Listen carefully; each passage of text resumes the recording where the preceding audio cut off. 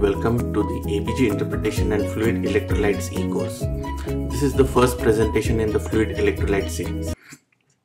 So we will deal with the water hemostasis, how the human body, which is composed 70% of water, deals with the water. So as we all know, the most important organ that gets affected once there is change in water level is the brain.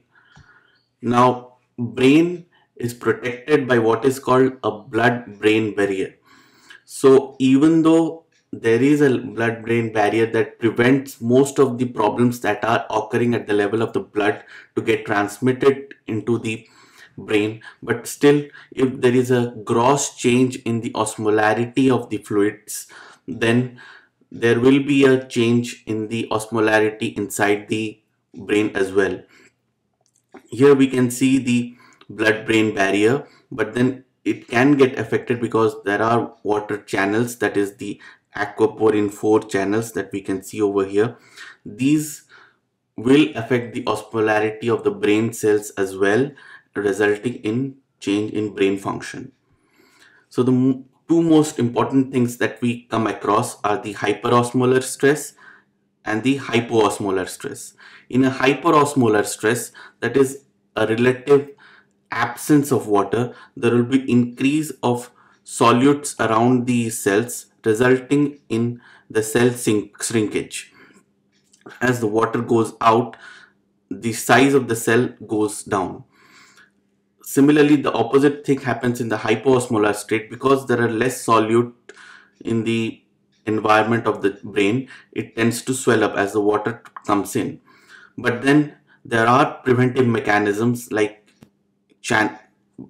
electrolyte channels, which transport the electrolytes into the cell and out of the cell, thereby restoring the normal cell volume. So if the normal cell volume is not reduced, then we will have some type of neurological symptoms or neurological damage in a patient.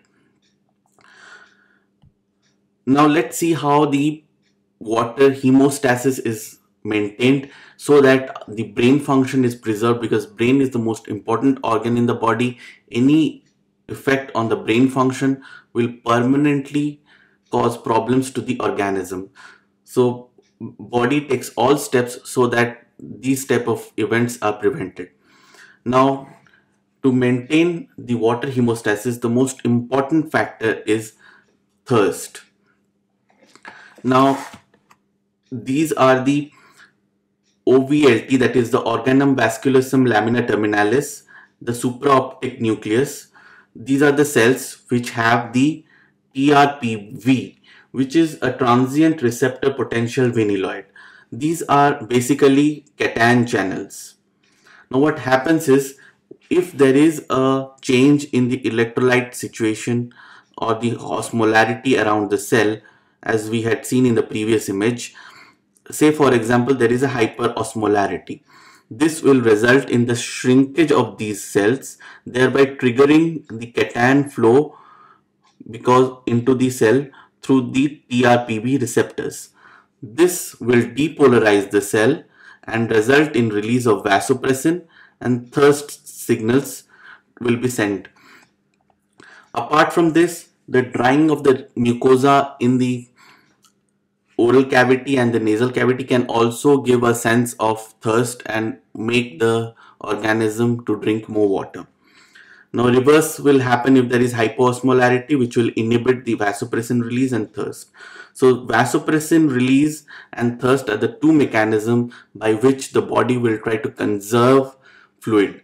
Thirst will help in the organism to take in more water, thereby replenishing the lost store. And the vasopressin will conserve the water that is already present in the body. So these are the two most important cells, that is the OVLT and supraoptic nucleus.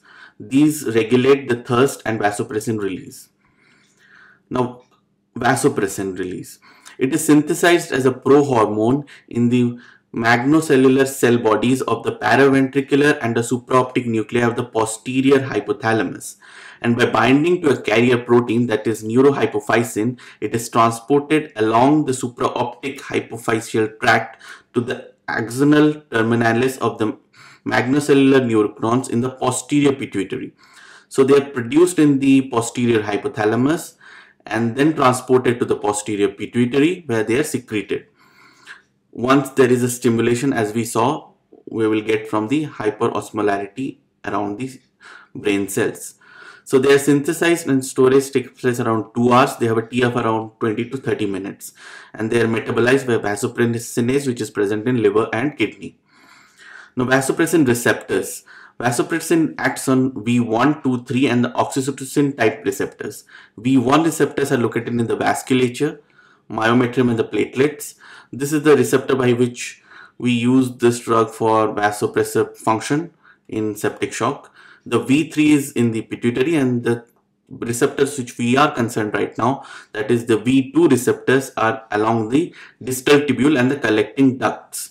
The V2 receptor is a G protein coupled receptor with physiologic function that is mediated largely by the G protein Gs, resulting in the activation of adenyl cyclase to increase the intracellular cyclic AMP. The mutation in this is responsible for X-linked nephrogenic diabetes insipidus.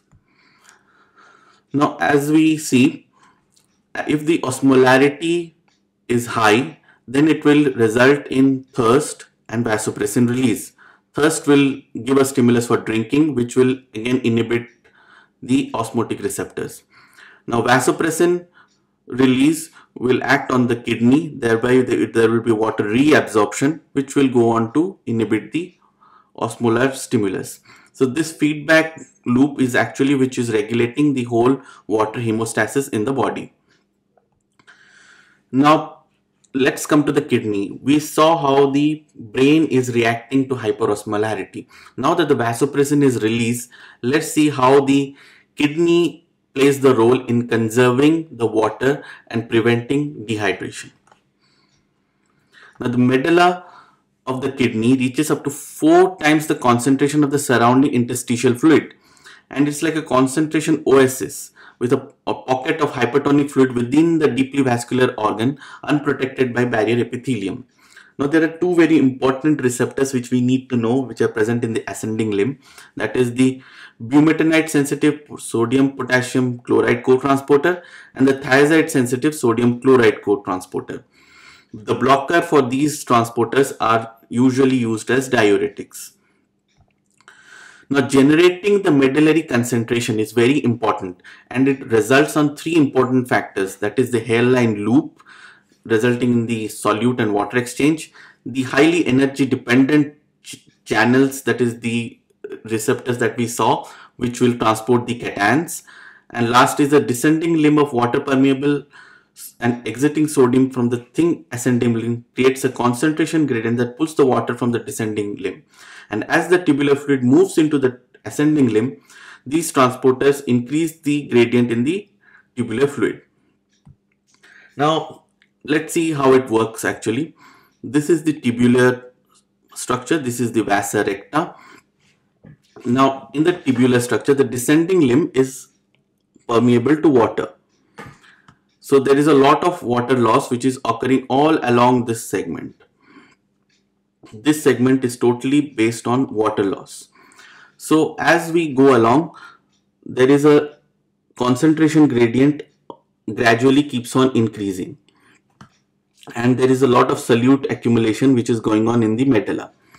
Now, this part of the tubule, that is the ascending limb, is totally impermeable to water. So no water can move in or out from this place. So in this place, we have these energy dependent channels which keep on pumping these electrolytes against a concentration gradient. Mind you, these are already a very highly concentrated zone inside the medulla. And even on that, these channels, the 2 channels that we know, that is the sodium potassium chloride and the sodium chloride channel, both pump these electrolytes into the medulla against a highly concentration gradient. This is a highly energy dependent process, and this is one of the major factors resulting in a highly concentrated medulla. Now, apart from that, as we already know, there are 4 aquaporin channels. These are specific channels for movement of water. Aquaporin channels are 1, 2, 3 and 4. The aquaporin 1 is predominantly present in the proximal convoluted tubule and the descending limb. So what it does is it keeps on moving the water out from the tubule, resulting in a concentrated solution over here. Now this area is completely impermeable to water. There are absolutely tight junctions which prevent any water from going inside. Now this can only be opened up by the presence of vasopressin. Now presence of vasopressin will further dilute or concentrate the urine based on the signals that we are getting. If there is an increased vasopressin presence, there will be further concentration of urine. Now to look at more closely, this is the collecting ducts. This is exactly where the vasopressin acts. Once the vasopressin acts on the vasopressin receptor, there is increase in cyclic AMP. Now this cyclic AMP will result in an increase in the aquaporin 2. Aquaporin 2 is the channel which is dependent totally on vasopressin presence, and it is this channel which is going to reabsorb the water from the lumen. Now this will make the aquaporin 2 channel appear in the luminal side. Now the water will go in through these channels from the lumen into the cell and into the vessels. Aquaporin 4 channel is present irrespective in the basolateral regions of these cells, irrespective of the vasopressin concentration. Vasopressin presence will result in an increased production of aquaporin 3, which will further increase the water reabsorption. So it is the vasopressin presence which will further concentrate the urine by moving the water from the lumen into the blood vessel through the aquaporin 2 channels. This is just a simplistic diagram. The vasopressin attaches, increase in cyclic AMP, resulting in increased aquaporin 2 concentrations. So the water moves from the luminal side into the blood. The aquaporin 3 and 4 are already present in the basolateral regions. In absence of vasopressin, the aquaporin 2 receptor is reabsorbed and lysed. So as the vasopressin concentration increases, the water excretion drastically decreases, resulting in conservation of urine. Thank you for your patience. This is the basic of water hemostasis. In the next class, we will deal with how these disorders, that is some disorder in this mechanism, will result in disease in patients and how we will recognize and treat them.